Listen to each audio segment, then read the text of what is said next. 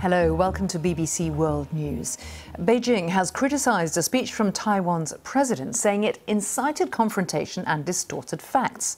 In her address on Taiwan's National Day, President Tsai Ing-wen said the island will continue to bolster its defences so no one can force it to accept the path of reunification that Beijing is laying down.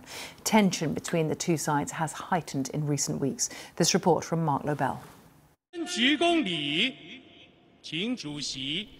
Taiwan's National Day celebrations, a visual show of defiance after rising tensions with China, which views the island as a breakaway province.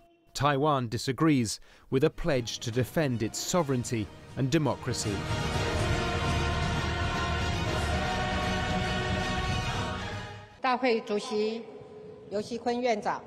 Taiwan's President Tsai Ing-wen said she was hoping for an easing of relations and would not act rashly, but insisted Taiwanese people would not bow to pressure.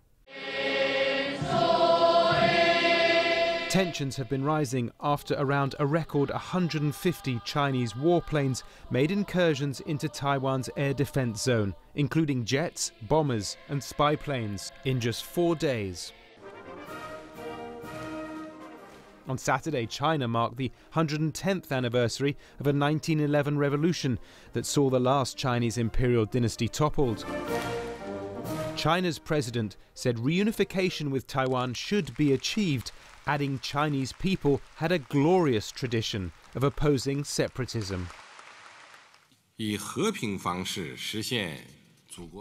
reunification by peaceful means best serves the interests of the Chinese nation as a whole, which includes our compatriots in Taiwan.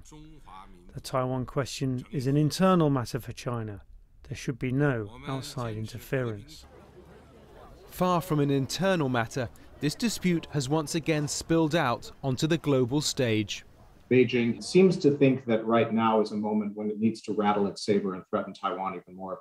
The United States, Japan, and the United Kingdom, of course, recently completed some naval exercises with 4 aircraft carriers in waters proximate to Taiwan. And I think some of what China is doing is trying to show that it too has a capacity to threaten Taiwan. Two competing visions between the inevitability of unification and Taiwan's vision that it will not be forced down a path it does not want to take. Mark Lobel, BBC News.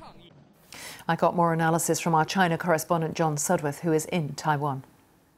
Well, I think it's unlikely, Philippa, that Tsai Ing-wen's address today was a direct response, word for word, with what Xi Jinping said yesterday. Her remarks would have been planned long in advance. They were trailed in advance.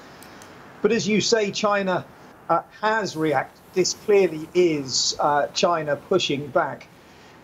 You know, it shows you just how far we've come, I think, from the era just a decade or so ago when the two sides looked to at least potentially be able to find a kind of compromise, putting aside their differences, essentially kicking the vexed question of exactly what Taiwan was down the line and just strengthening business ties.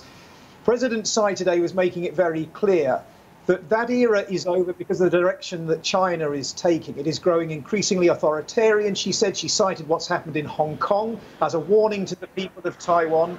And she is saying that it is Taiwan's democracy, its unique identity that needs emphasizing. And this was really an appeal to allies in the region like Japan, but also, of course, further afield, and in particular, an appeal to Washington. Is the prospect of forced reunification taken seriously there, John? Is it something people talk about? I don't think it's a daily preoccupation.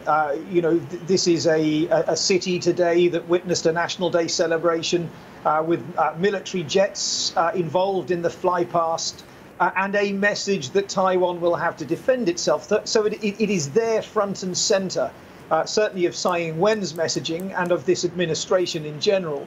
But there is, you know, no sense of alarm, no panic.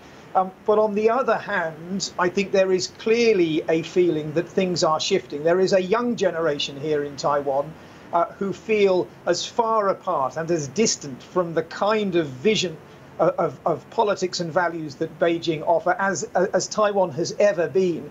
And of course, the trouble with that is that in itself only emphasizes to Beijing that time is running out. So I think, although there is no sense of panic or alarm, there is certainly no doubt when you look at those politics that people underneath it all will be concerned. And don't forget, Tsai Ing-wen won her re-election last year on that message that Taiwan needs to push back on the threat from Beijing, and that was front and center of her speech today.